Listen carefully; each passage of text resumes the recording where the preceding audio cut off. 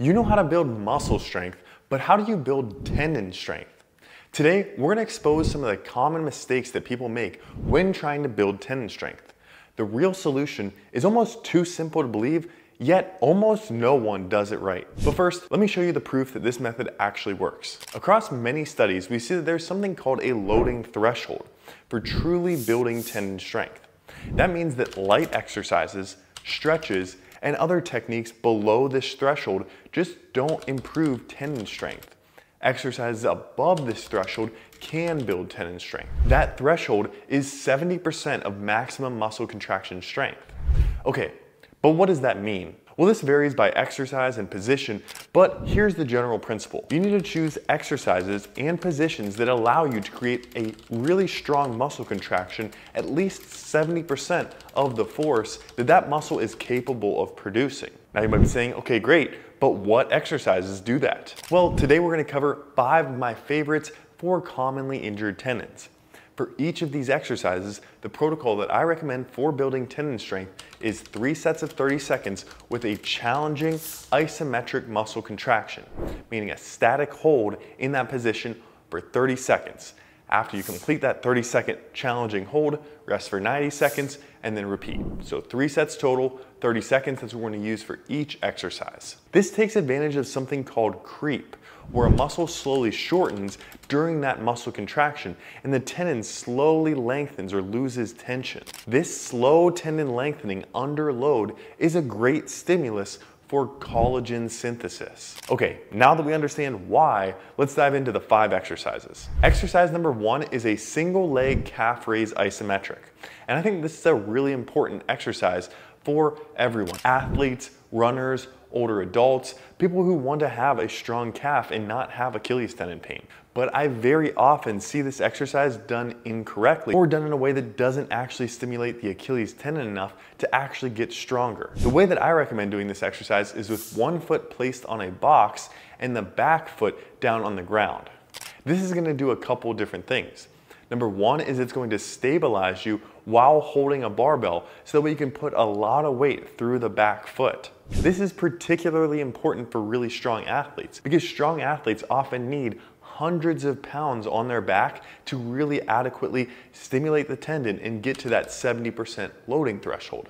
For example, when I tested Lily, it took her 220 pounds to get to that 70% mark. So the main reason that we're doing the calf raise this way is because we can get much more load through the Achilles tendon than with doing something like a single leg calf raise holding a dumbbell or a seated calf raise, where it's just harder to get to enough load for this to be effective. Here are some cues to make sure that you get the most out of this exercise. Set up the barbell with a truly challenging load.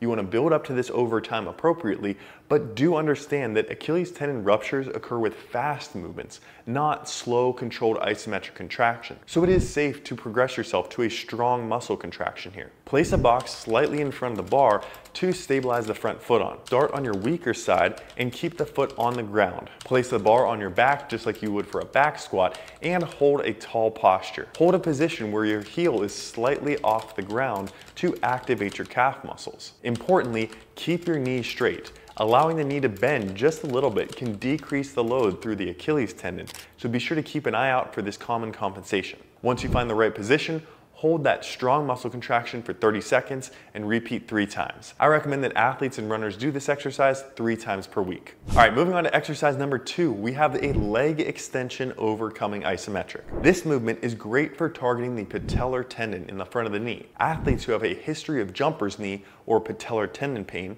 will benefit from consistently loading and strengthening that patellar tendon. This is really common in football, basketball, volleyball, and soccer players. When an athlete has patellar tendon pain from jumping and squatting, I like to perform this exercise at the start of their training session to help reduce that pain level. Here are some cues to think about. Set up the leg extension machine not all the way out straight, not all the way bent to 90 degrees, but about halfway in between at that 45 degrees or so of knee flexion. Start on the weaker side, place the weight stack all the way to the bottom, so that way when you kick out into the machine, it won't move no matter how hard you kick with one leg. And then the last step is just getting a strong muscle contraction, about 70% of your maximum potential force production, and then holding that for 30 seconds. I like to coach this ramping up for about 2 seconds and then holding that steady contraction, about 70% of your maximum, for the rest of the 30 seconds. Again, this is a really great way to build patellar tendon strength. All right, I know what you guys are really thinking. Matt, where'd you get those cool shorts? So, glad you asked. This is a good time to mention our sponsor, 10,000. If you're anything like me, you wait way too long to upgrade your workout gear. The 10,000 interval shorts have been a big upgrade to my workout wardrobe and pretty much my everyday clothes because I really just wear athletic clothes. These shorts are really stretchy and comfortable, and the liner makes them really great for running. There's a big liner pocket that you can stick your phone in all the way, and it won't move while you're running. Also, importantly, unlike a lot of running shorts, these actually have 2 big deep front pockets. I can't stand it when running shorts don't have pockets, so these interval shorts are a really great option to have both a liner pocket and the 2 big front deep pockets. This makes them great to wear in the gym and every day. These interval shorts are already very reasonably priced and a good value, and on top of that, they sent over a discount code. You can get 20% off with code MOVEMENT. So big thanks to 10,000 for sponsoring this video and supporting our mission to make the world stronger. If you want to check out the interval shorts, use the link in our description. Now back to the video. All right, now moving on to number 3, which is one of my favorites, and this is the hamstring long lever bridge. This is a movement that helps target the proximal hamstring tendons. This is particularly valuable for athletes with a history of hamstring strains. This can be done daily or prior to each training session. Remember that isometrics don't cause as much fatigue as full range of motion exercises. So these can be incorporated before your training session, after your training session, or even on your off days. I just like to say, find a way to get it done 3 times per week. Okay, here are some cues for doing this exercise correctly. What you wanna do is bridge up into a glute bridge position, and then you wanna walk your heels out away from your butt. We want the knees to be bent about 45 degrees, meaning the knee angle, if we're looking from the side, would be about 135 degrees. If you're doing this correctly, then you're gonna feel your hamstrings more than the glutes in this position. If you were to bend your knees all the way to 90 degrees, then you would feel more of your glutes working. So to really target that proximal hamstring, we wanna drive the heels straight down into the ground and importantly, maintain alignment between the knees, hips, rib cage, and shoulders. Hold this position for 30 seconds and repeat 3 times.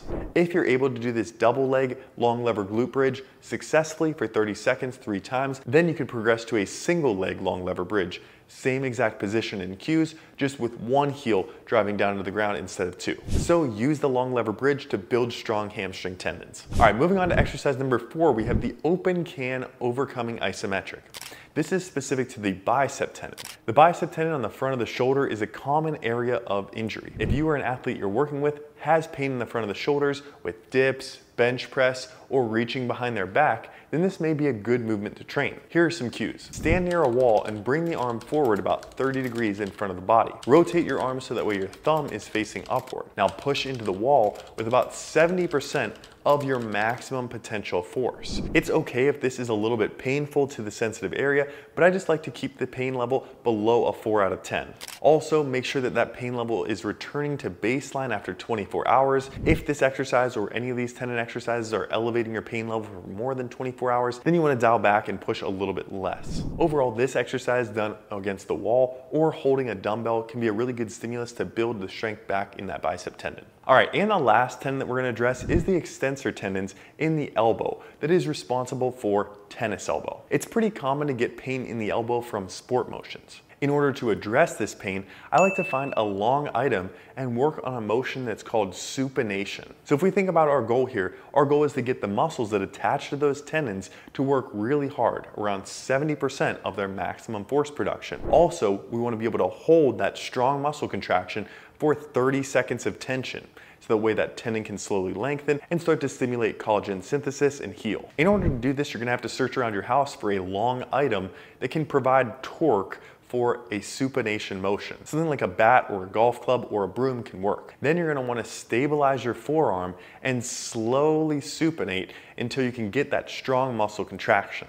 Adjust your grip up or down with the item that you're using in order to get that 70% contraction strength. You can either hold one position, for example, about a 45-degree angle for all 30 seconds, or you can slowly move between a few different positions, pausing for 10 seconds in each position. This is gonna do a much better job at stimulating that tendon to heal than any number of icing and stretching and mobilizations and other passive things you might have seen. Okay, so to summarize, If you have a tendon that you want to strengthen, find the exercise that allows you to get a really strong muscle contraction and make that tendon work hard for 30 seconds. As that tendon slowly lengthens during that strong muscle contraction, it's going to be a great stimulus for collagen synthesis. Make sure you're doing this consistently 3 times a week and often for at least 4 to 8 weeks to really see the best results from this. Some other things that can help with tendon healing as well include getting enough vitamin C, especially in the morning, adequate protein intake, and maybe even taking a collagen specific supplement, and temporarily dialing back any irritating movements. So I hope this video was helpful for you. If it was, smash that like button, subscribe so you don't miss any future videos, and I'll catch you in the next one. Thanks.